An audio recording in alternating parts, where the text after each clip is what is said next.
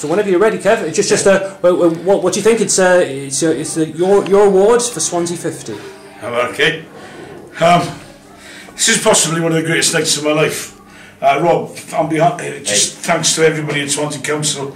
This is an award, you know, as part of my city's 50th anniversary celebrations. I've just come off stage. You surprised me at the curtain call in Panto, and to everybody who voted, thank you very, very much, and you're very kind, and I'm overwhelmed. I kind of wish my dad was still around to see it, you know, and he would be so proud. He was a Harvard boy, I'm a Plasmal boy, and a Deneva boy. So I'm so overwhelmed, and I'm very grateful. Thank you very much. Thank you. Diolch yn fawr. Kev, well deserved.